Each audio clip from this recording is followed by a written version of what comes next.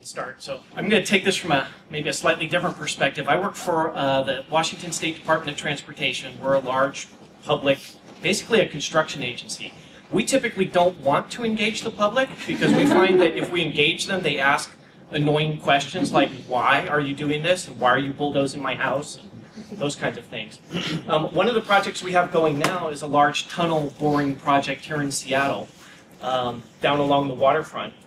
And as part of mitigation, the Section 106 mitigation, historic preservation for this project, we set up a visitor center. It's called MP31. If you're going to be in Seattle tomorrow and have time to kill, I strongly suggest you go down there and look at it. I think it's open on Sundays.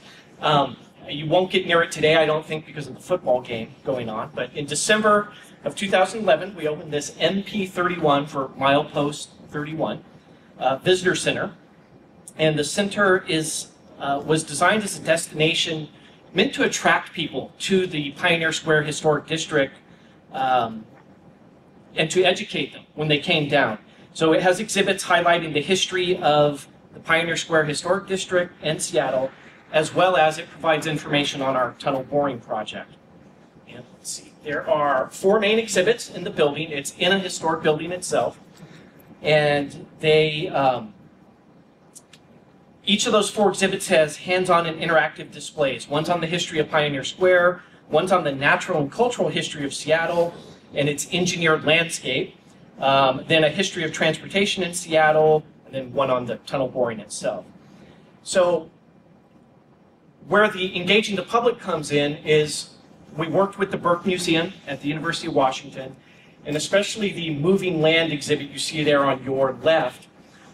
There's video screens, there's interactive displays that show the history of Seattle from before European occupation, kind of a landscape view of how the city of Seattle has changed, because there's been a lot of infilling of the waterfront and cutting down of hills and things like that. And you watch all that in a timeline as it goes through. And it's actually really impressive. It was to me the first time I saw it, at least.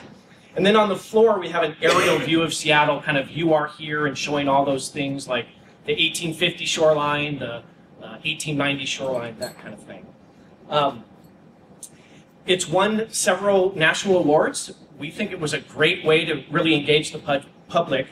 I do want to point out, kind of along the theme of our lightning striking twice or 3 times, I can tell you from an agency standpoint, though, lightning really struck.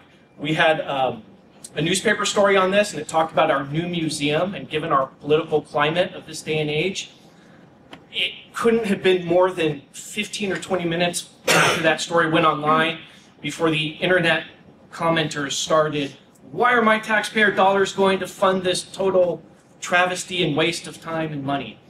Which then got our, shall we say, more right-wing Republican legislators also asking those same questions. So 2 legislative hearings and 1 unfunded curation and museum exhibit policy study later that my program had to fund. The museum still, or the exhibit center is still open, but it did have a lot of fallout for us as a public agency. The university might not get that, but we certainly did. So lightning struck multiple times. I think that was the Not in a good way, like. Yeah, and not in a good way. So those are just some of the awards it won. That was it.